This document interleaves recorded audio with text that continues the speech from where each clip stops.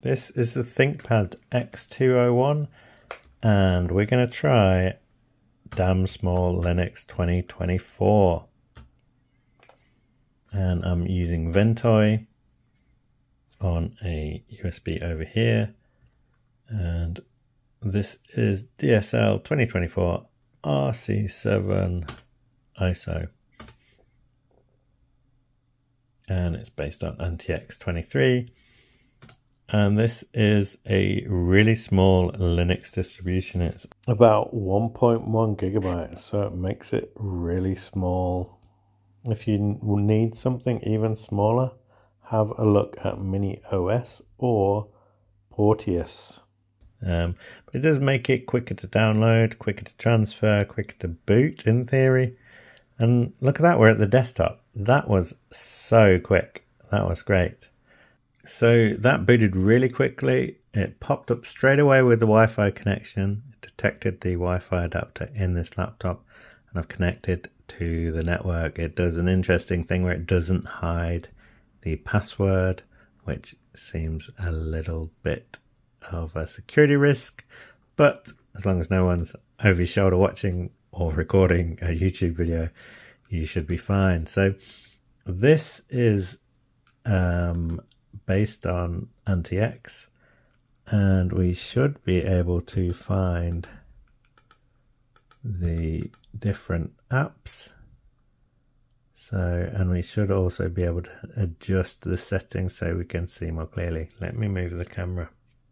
So that should give you a better view, but I'll just try and adjust the settings so that it's a little bit easier to see as well. This font is quite small. Customize look and feel. So default font, we can make that larger. But we also need to adjust this little bit down here.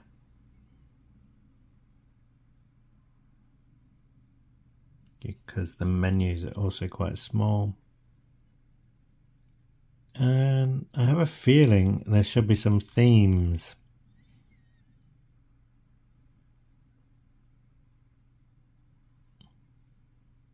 Yeah, here we are in Fluxbox settings. So we've got these different ones where we click these and we get different sizes and different colors until we find something we like.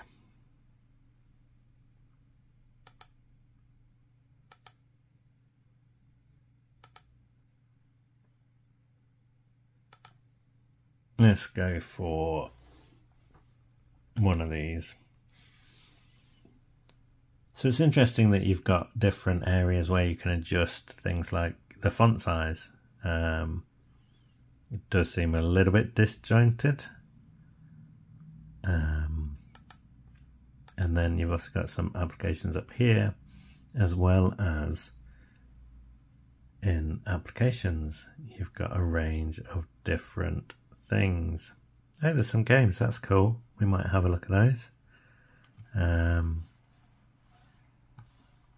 The mouse has stopped working. Has it crashed? No, just the mouse has stopped working. Let me unplug it, plug it back in. That's really odd. The mouse, maybe the system might have crashed.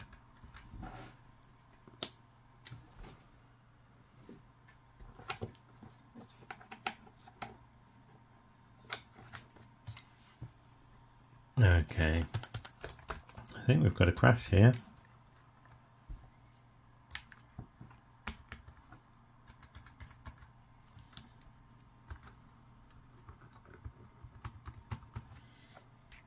Okay, I'm going to have to switch this off and restart it.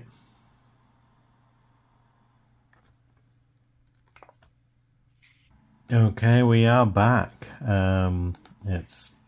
We've lost our settings, so let's just go for what we were on before. And we were trying to open a web browser. So let's go for Firefox ESR. And we've got some useful information over here. on the side, such as the screen resolution, how much RAM is being used, and how much is total that's available.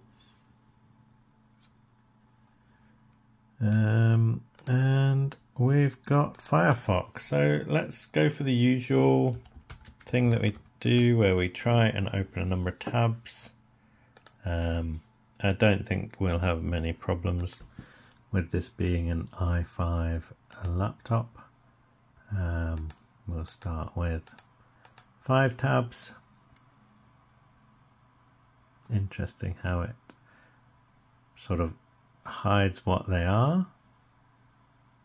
I'm not sure if I'm a massive fan of that, or this theme seems a little bit less than ideal.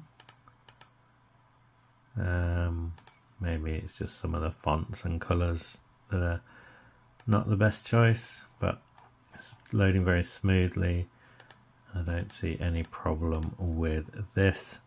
Let's give WebGL Aquarium a go. I don't think it's going to work because of the i5 processor. It's a first gen processor and doesn't support WebGL. So yeah, this is an i5 processor with 4 gigs of RAM, and yeah, nice keyboard on this actually, the Thinkpad X201. Let's have a look at YouTube. Does seem quite responsive. It's using the Wi-Fi built into the laptop. It detected that fine and loaded fine. Seems to be working well. And let's have a look at this video. The laptop is over here. In the background it's playing the videos. Let's mute that. Oh, we haven't got to the skip yet. Struggling a little bit there. It is a bit choppy, I guess. It's using VP09. And we're waiting for the skip button. There do seem to be a lot more ads on YouTube these days, or maybe I'm just noticing them more. Okay, the pop-out player, let's get rid of that. And let's make this full screen. It's using the AV01 codec.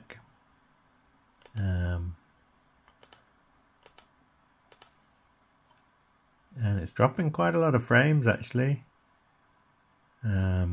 It's at 480. Does seem to be struggling a little bit with the playback. I'm not sure why that is, whether it's missing some drivers that it needs to get better performance. I think we were seeing better performance with the last Linux operating system I tried on this.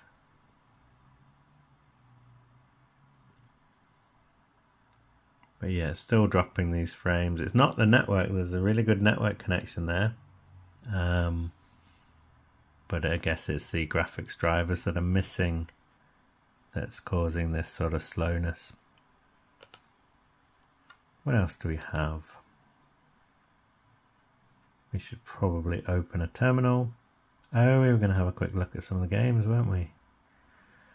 I'm not sure how well they'll perform if it's missing the graphics drivers, but why don't we just see what happens. GPL Arcade Volleyball.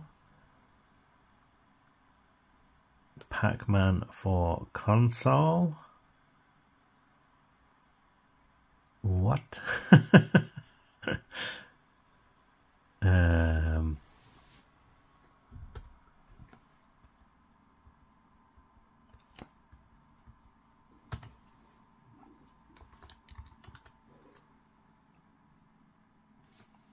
Interesting.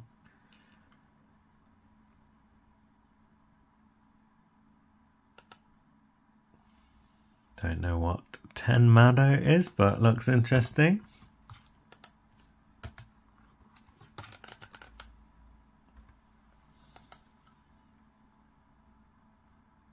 Tux Pack.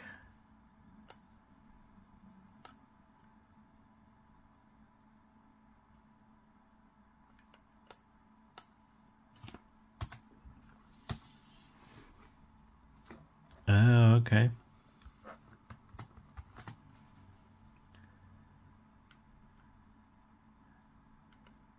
Interesting.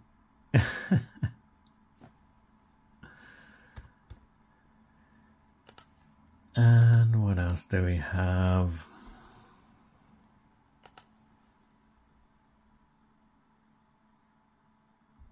Seems like this one is also just kicking us out.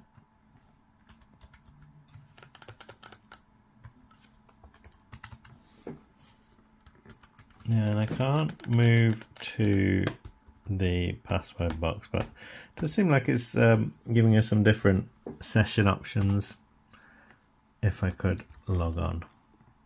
Oh look, yeah, we've got a sort of more traditional looking taskbar at the bottom.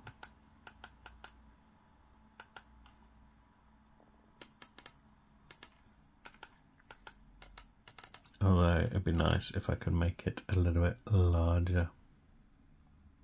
We've got some different themes.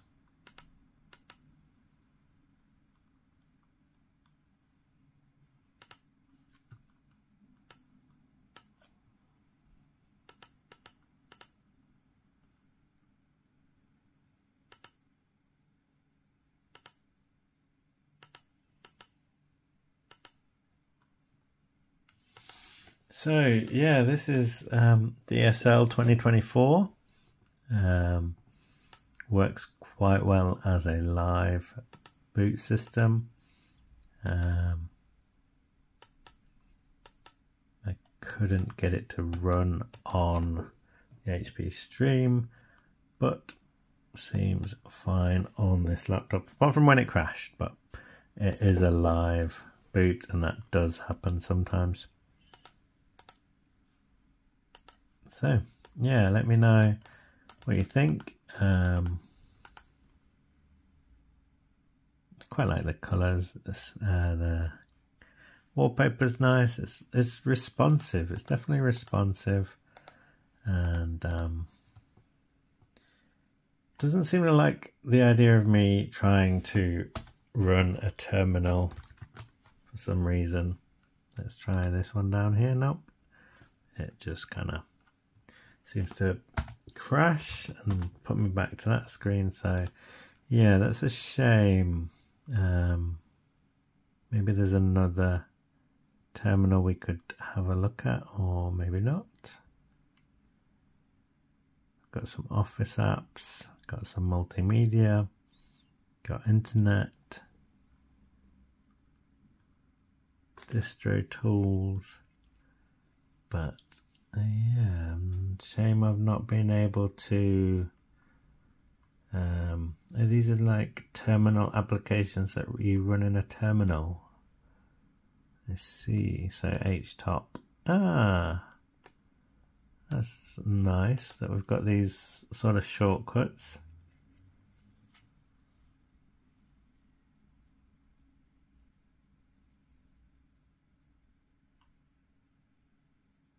Space Invaders. Just missing the sound.